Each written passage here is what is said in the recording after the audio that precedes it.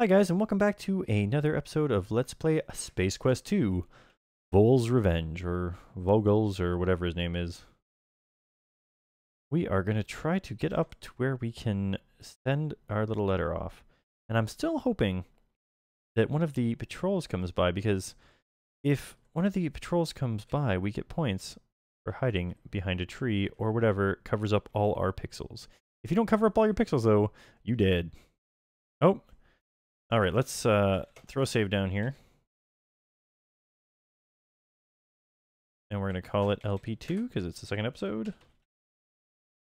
And I think we're hidden right now. Let's see what happens.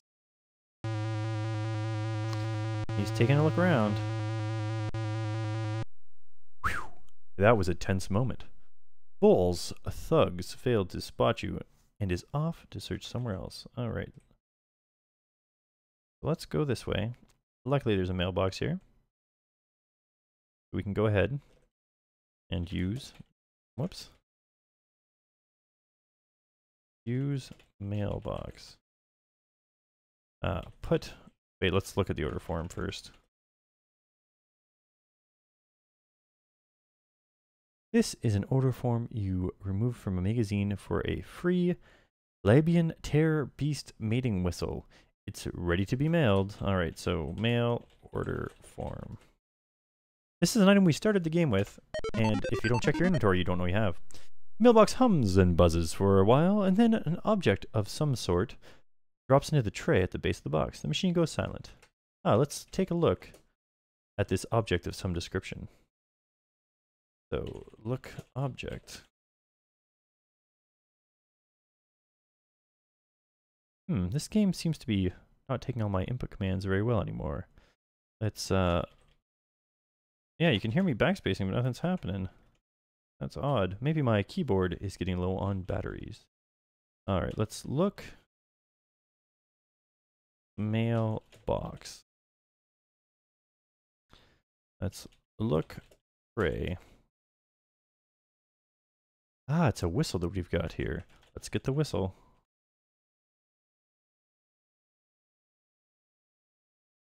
Okay, let's save that game, because you know we gotta die one more time. Thanks to some fancy footwork, you are now picking yourself up off the ground after barely surviving a fall from a small cliff. Oh, look, that is not so bad. Got us back where we needed to be over here. We've got to head back to the east now. Oh, turns out it was just a bit of a shortcut. Not so bad after all. Here's where we helped our little man out. He went and got berries before he ran off. I wonder if they're going to be important.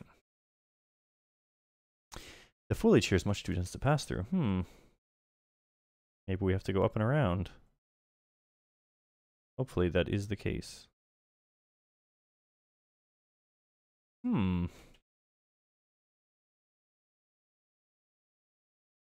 Say what? Alright, maybe we have to go up and around. Can't go through this way. Go ahead and use our numpad for a little bit and get some fancy footwork going for sure here. Walking on angles. We don't have to walk like no robot. We can walk on all the angles. Over this way. Too dense to pass through. Alright, let's go up and about. Certainly there'll be something this way. There, we found our way through. What's he doing? Look, whoops. Oh, we're too slow. Can we see him again if we try this? No, we saw him doing something though. Go ahead and throw a save down real quick. Find out what happens when we head through this thing. Yuck! Oh, we gotta slow it right down. This is a nasty sort of... what's that? Nasty sort of swamp deal. Oh, something's coming after us. I'm dodging it though. Oh, I didn't dodge it at all. You feel something slimy clamp down your leg and pull you beneath the surface. You struggle in vain to free yourself. Unfortunately, your desire to breathe results in the intake of a large quantity of swamp water. If the lack of oxygen hadn't killed you, the taste of the putrid water would have. You're dead! Better luck next time, Roger Wilco. Alright. We can restore our game, though. And what did we notice that guy doing? Let's rub self with berries. You rub the berries all over your body. You now smell like a walking ammonia inhalant. Yuck. Alright, we're in the yuck zone again. Perhaps this time I'll be able to outrun that little beast that's coming after me here. I'm gonna go upward on an angle here. Maybe that'll eke him out. Oh, I don't know. Oh, nope. Still got me. You feel something slimy clamp down your leg and almost suddenly spit you back out. You distinctly hear the sound of aquatic gagging and retching. Evidently, you have a bad aftertaste from the berries. Perfect. We are good to go. You have stepped into a deep area of the swamp. You are forced to swim. All right, let's... You've gotten back out of the deep area. Back on your feet. Okay, so this is what we got to do here. To start swimming, we have to hold breath. Take a deep breath, filling your lungs to near bursting, and head for the depths below. All right, let's see if we can go fast enough. That is pretty weird that on the downward angle, you kind of swim like... I don't even know what you're trying to do there. All right, we made it through. Luckily, we can, like I said before, not have to be a robot. Hey, look at this. Look at this. Let's get gem. Get the glowing gem. Look, gem. Ah, the glowing gem provides a gentle illumination. Gem is her name. No one else is the same gem. We have to dive. Oh, we did not hold our breath. Once again, you wisely take a load of air and head down below. Actually, do you know what? Let's save this. Because I wonder if you dive without holding your breath, do you die from lack of breathing? I'm hoping so. Whoops. Getting caught on things here. You can't go on. You don't have enough oxygen in your lungs. You panic. The need for oxygen causes you to become irrational. Your desire for air causes you to inhale a large quantity of water, which results in suffocation. Oh, we dead. Alright. Let us not do that this time. Hold breath. Yes, classic Sierra game stuff. You die if you don't hold breath before you dive, because your guy is too dumb to hold his breath before he dies. Work our way through there. There we go. And up to the surface, and we should be good to go. Yes, gotten back on the soggy parts. Let's work our way over to the next screen. Let's save our game since we survived all that. There we go. Alright, so we're going to get out of this swamp, safely not eaten, and apparently a fifth of the way through the game.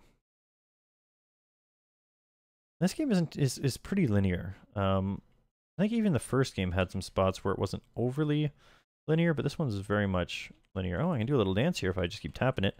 He's doing the Running Man. Holding it down doesn't work though. Let's look log. I think that's in view right now. Look tree? This tree is dead. The bark must have fallen off years ago. It bears no foliage. We kick tree. That would advance the game in no way. What if we climb tree? The tree is dead and seems to be free of the slick secretions some of the others generate. You begin to shinny your way up the snag. Yeah, it looks like you're home from the tree. Crack! Oof. Holy log jams, Batman. You almost ate the big one. Alright, let's crawl off of that. And on our way. We're not doing too bad here. Whoa! Yikes! You have been snared, suspended above the ground. You are unable to move freely. Wait. Not right now. Get down. Release self. After a while, the cerebral fireworks begin. Capillaries begin to burst under the strain. You pass out. Once again, time passes. And then some more time passes. While unconscious, you have the strangest of dreams. You imagine your name is Larry, and you are wearing something known as a leisure suit, apparently made of 100% synthetic material, and proven to generate large amounts of static electricity. While prowling the locale known as the Land of the Lounge Lizards, you spend your time badgering women in the area to participate in bizarre mating rituals such as... Just then, consciousness begins to creep in. Your head begins to clear, and you realize you have been imprisoned. Your captor appears to be that large oaf sitting near the fire. Look oaf. The hunter looks hungry. Ah, let's save the game here. Just in case we want to be able to get back to before this again. Can we hide in the back of this cage? Maybe that'll help. Yeah, hide. No. Sit. Look cage. Cage is made from some very hard branches. They might as well be welded steel bars. Look lock. It's crude looking but effective. The rust would prevent anything but the correct key from turning it. Yeah, that makes sense. The rust. That's what makes it work. What if we talk oof? Hunter seems to ignore you. Open door? Door is locked. Break lock? Don't understand your quest. What do we have in our inventory? It's hard for you guys to see. We got a supporter, glowing gem, dialect translator. What if we use the dialect translator?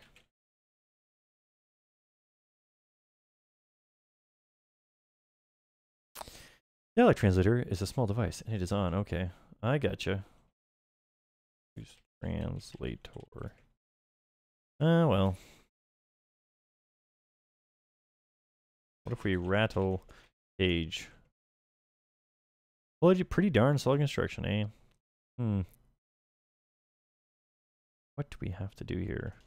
We have again, we have a puzzle, a key card, a whistle. What if we blow whistle?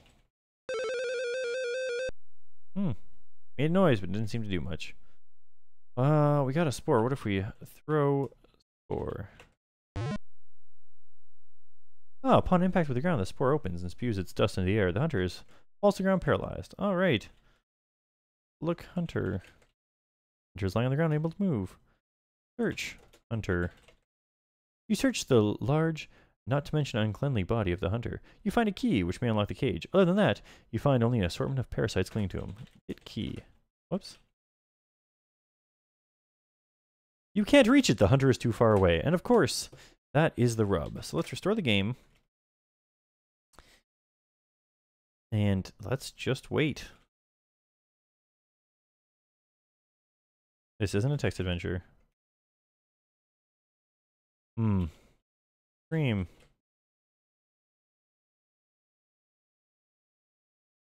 Here we go. Now he's paying attention to me. The hunter stands and takes a long look in your direction. His face, though strange in its own right, bears an expression that one might see on a freak show patron. He moves closer. What's he gonna do? That's not helpful now. Scream. Oh, shoot, he punched me. What's going on? Oh, he's roasting us on a spit. Oh no, the hunter has decided that it's a perfect day for a barbecue. As he slowly turns you over the fire, you begin to turn a beautiful golden brown. Death follows at an agonizingly long distance. Oh wow. Way to go, Wingnut. Once again, you've demonstrated your inability to sustain life. You quickly glance around the room, see if anyone saw you blow it. Luckily, my office door is closed. Thank you for playing Space Quest 2, Roger Wilco. It's been swell to watch. Have a nice day. Yep, we are being cooked to death slowly. Let's restore our game and talk oaf. He's ignoring us. Let's talk to him again. This gets him to move over. And let's throw spore. I don't know how we were able to search him before, even though we couldn't get the key, but let's search him now. Let's get key. And let's open lock. And then we open the door. Wow, we are safe. Save the game one more time here. And let's grab this rope. Whoops. Of course, you gotta spell it right before you move along. Can we walk into the fire? No. Touch fire! Does not compute! No, we're not gonna have this rope for long. Oh look, there's that station. Ooh, hopefully they don't see us. Nope, they're going off in the wrong direction. Perfect. Well now, we should at least get to the next zone before the end of the video. We've got about 5 minutes left. Oh, be careful here. Climb log. Can't do that from here. Okay, so let's save the game first because it's probably pretty easy to fall down. Yeah. Thunk. Really step off the edge of the fissure. Gravity has its way with you. You are sucked into the depths of the fissure at a very high rate of speed. Needless to say, you hit the bottom and you're Mortal remains are redimensioned. The point where life is no longer an option. Will you never learn? Maybe I like seeing the deaths, Sierra.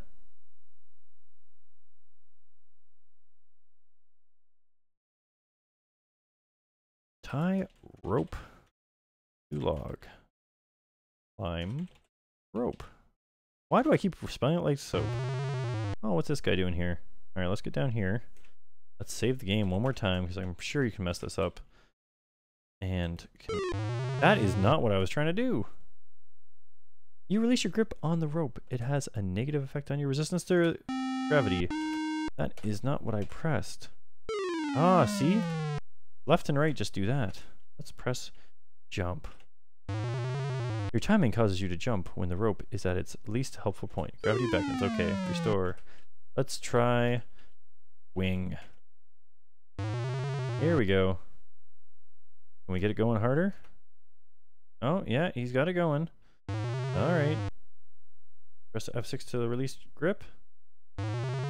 Boom! Timing causes you to jump at the point when it's least helpful. Wing. Alright, I really want to see if I can manage to get to where this guy will eat me. Am I going faster? Not very good at swinging this rope.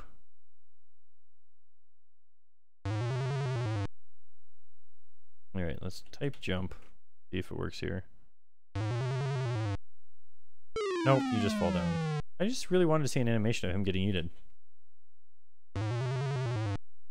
I'm not pressing F6. That's lame.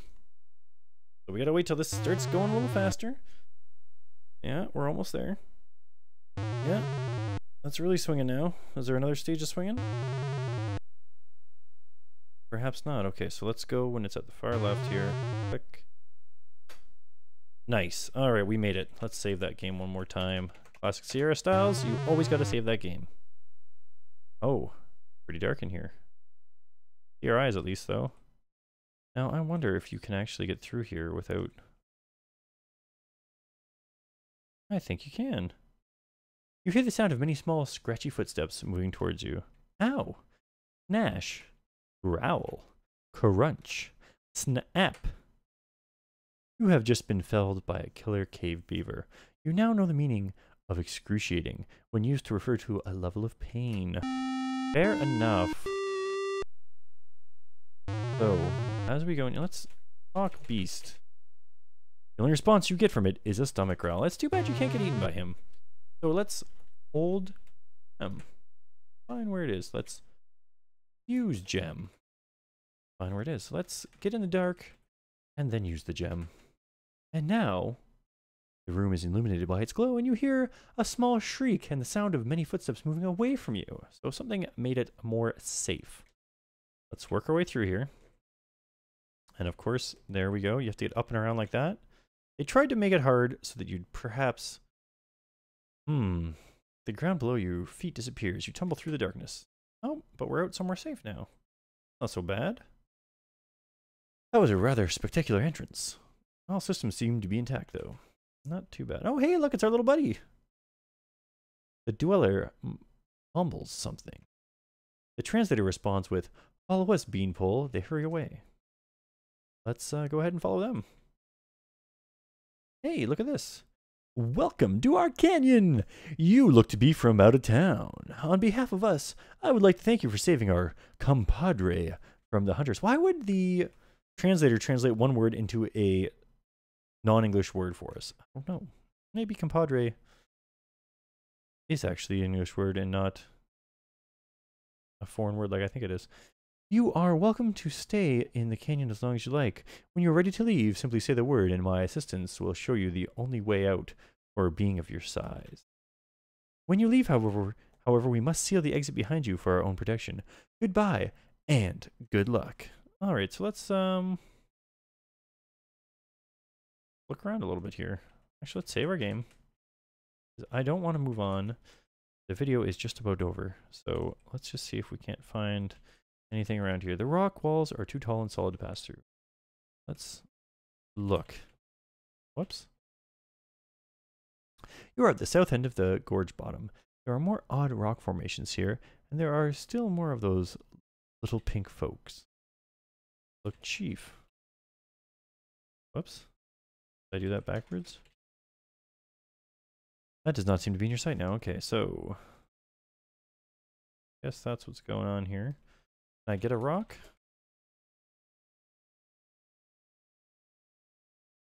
You are not constructed in a manner that will allow you to do anything with the boulders. You might get those little pink guys to move one of them.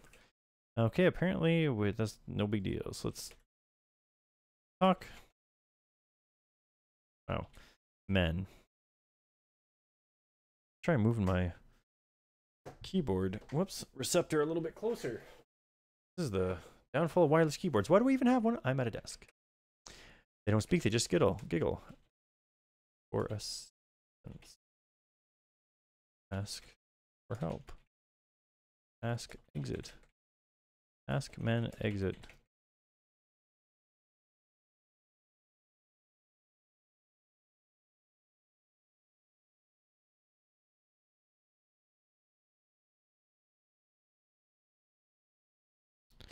Say done. Oh man, what was I supposed to do? I guess we'll have to call this a video here. I'm Zerfall, and next time I'll know what I'm doing.